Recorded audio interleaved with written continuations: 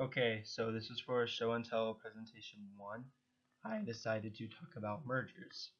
So to explain a merger, it consists of two companies. Let's say company A and company B.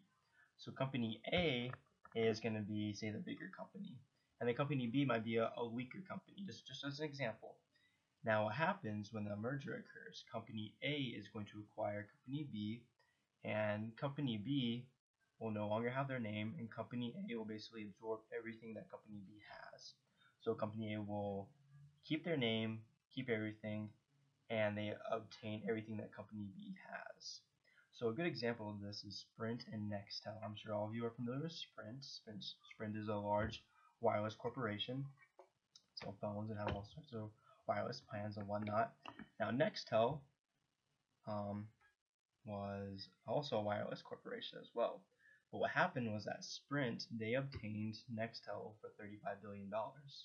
Now, Nextel, you no longer hear their name, but they're actually incorporated with Sprint due to the merger.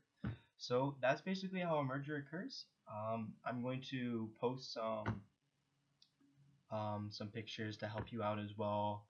A little graph of how a merger occurs, and also of Sprint and Nextel, just to give you a better visual aid of how that happened as well. Alright, I hope you enjoyed this. Thank you.